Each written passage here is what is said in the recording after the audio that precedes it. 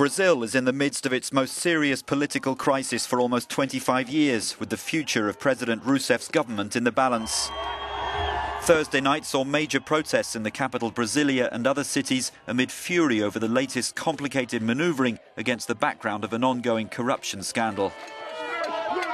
Demonstrators are rallying around Sergio Moro, the investigative judge who's now cast a spotlight on the president's actions. This protester says, "I'm fighting against corruption. The appointment of former President Lula a minister is a slap in the face, insulting the Brazilian people. I believe in change for the country, and I seriously hope this will bring a positive result in the future." The judge's release of a phone conversation between Rousseff and Lula appeared to show she made him chief of staff purely to save the former president's skin. His appointment, which protects him as a government minister from a criminal corruption probe, has sparked a legal battle.